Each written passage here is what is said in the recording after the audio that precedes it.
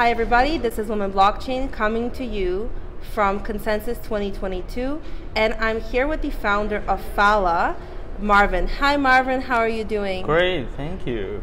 Oh, Good, yeah. I'm doing very well as well. I really liked seeing your presentation earlier today, and I just want to ask you to explain to the audience what Phala is, what it does, and what the use case is on the Polkadot ecosystem. Cool. Thank you for having me. And yeah, my name is Marvin Tong. I'm the co-founder of Phala Network. And what we are building is actually a decentralized computation cloud. And we build it because we realized that to build decentralized applications or just applications, smart contract can only replace part of the backend program, into more trusty.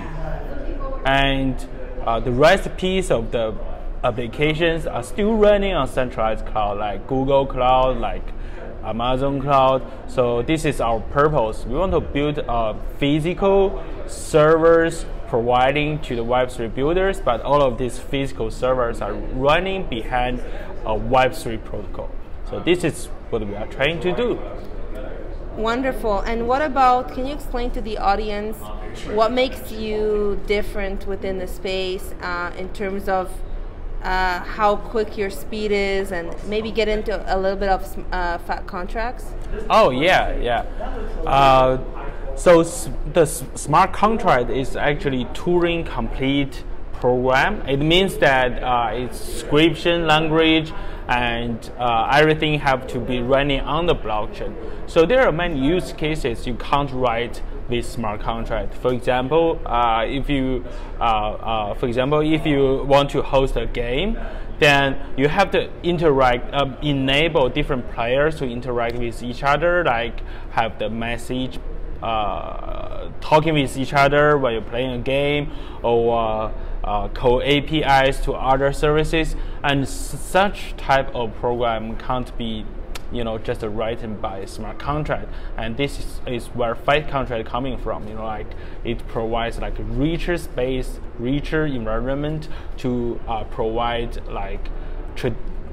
pretty like a back-end solution in Web3 to developers, to make sure that no matter it's a games or metaverse or DeFi, the application can be completely running in Web3.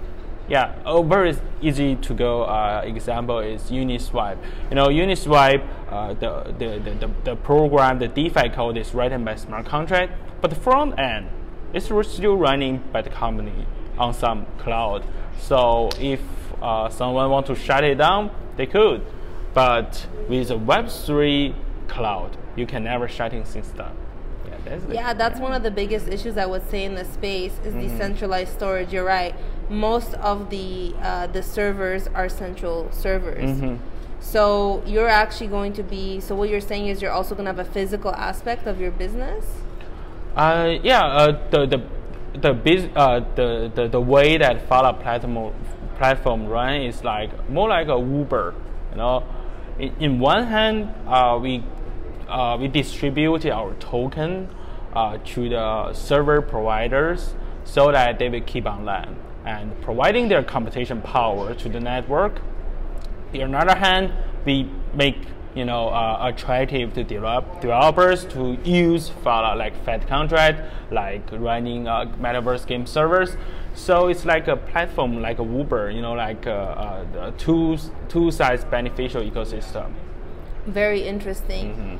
And what do you have upcoming, this year that you're excited about in terms of what you guys will be doing? Thank you. Yeah. So there's one big milestone we already achieved in this year, which is we successfully get engaged with over 15K servers on our network now. So it means our tokenomics work very well, and I think we are one of the biggest computation cloud in all projects now. We got over 15K servers, man. And so our next step is to get more use case and more usage for these cloud resources.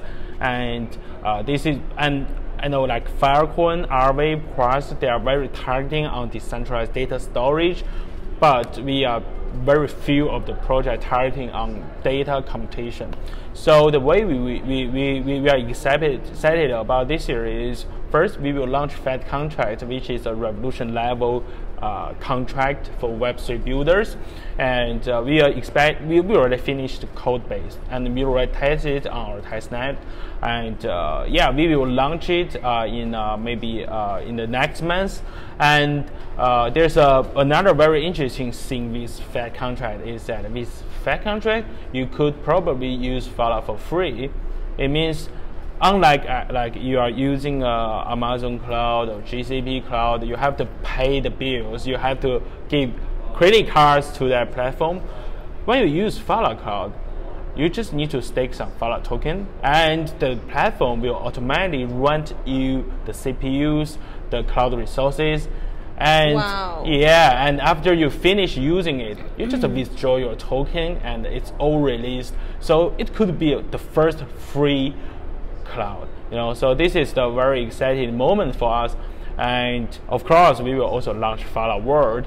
It's a soul-bound game platform, and it's built on top of Phala. So two major milestones this year. Wow, congratulations, that's amazing. Thank you. Yeah, it is. I think it's very interesting. I haven't heard that business concept before. So I just kind of want to know how you're spreading the knowledge, building your community, and working within the community. Yeah, community always be the driving behind our network. I can put some examples. First, we don't have a foundation, you know. All of the projects I know, most of them have a foundation, and either when they genesis, token allocation, something like that. But Phala don't have a foundation. It means that we can only count on on-chain treasury, and on-chain treasury is based on governance, based on democracy, voting. So the community actually control all of the funds for Phala. So, for example, my company is called Hartford. It's the company behind the community behind the network, but we can only apply to the on-chain treasury to get funds. So in this way, we can build a very healthy community. The second case is actually the crowd loan. You know, generally when Polkadot prior chain launch, they have a separate token on Kusama and Polkadot, two chains.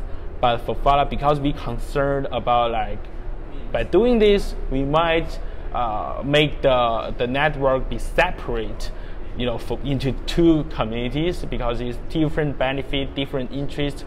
So we decided don't do it. And Phala is the first project don't have separate token on Kusama and Polkadot. Don't get me wrong, guys. We have parachains on both Kusama and Polkadot. We already launched. We already running on Kusama. We already run for over 13 months, I guess. But we don't have a separate token. We only have one token. So one token builds one community.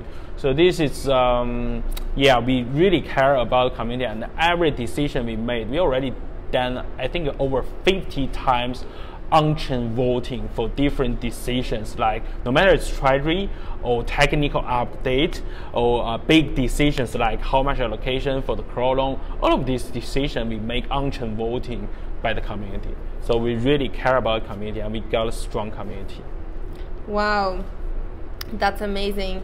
I like the sound of that, because you know, I'm also in the same mindset. I think it's about building that community, not really dividing, just uniting, especially that I think is the whole point of Polkadot. It could work. Yeah, it could work.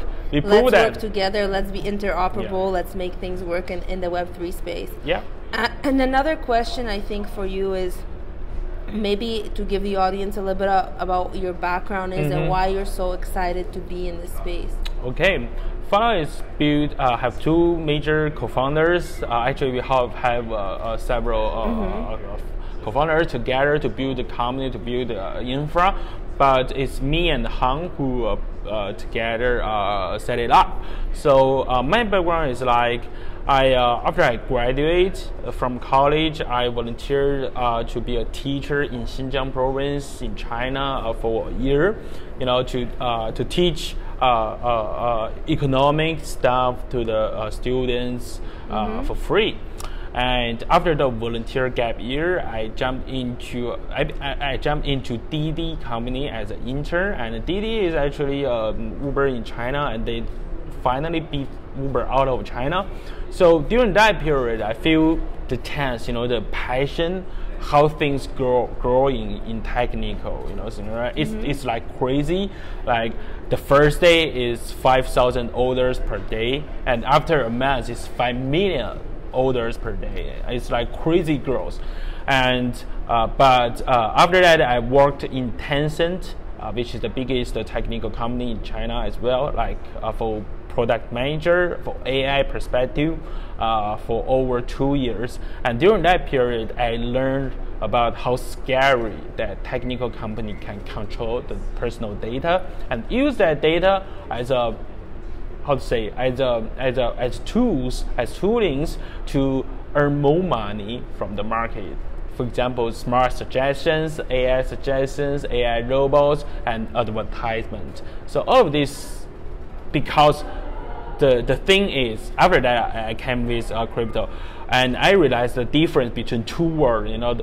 For example, the Web 2 world, also the technology is good, and the slogans are attractive, like "Don't be evil," but they are controlled by company, and the only purpose of the company exists is to earn more money. It's capitalism driven. But in another world like Web3, of course, now like people, when they mentioning to crypto, they always think, okay, it's a place that have a lot of funds. But if you check really carefully, none of the protocol purpose or KPI is profitable. We don't talk about how the business model for protocols, for company of course, but for protocols, it don't have a business model.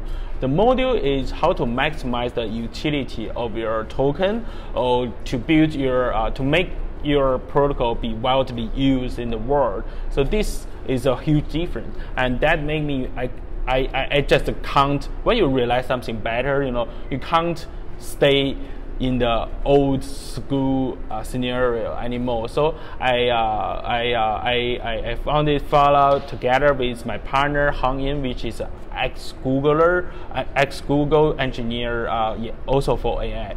And in the 2018, and in 19, we came with Polkadot, Dr. Gavin Wood, and Substrate. So we are the first batch of Substrate builders, and the earliest, I think, Web3 Foundation grant winners in the space. So I'm not only building Phala, I'm also building Polkadot, because we are part of the Polkadot ecosystem. I've been through all of the stuff in the past 3 years, and I still believe in it very deeply.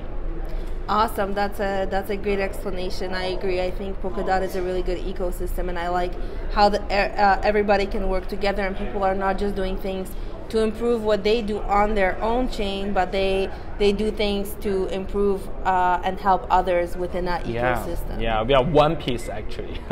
Exactly. It's it's different people with different chains, but actually they're all part of the same ecosystem. So. Yeah.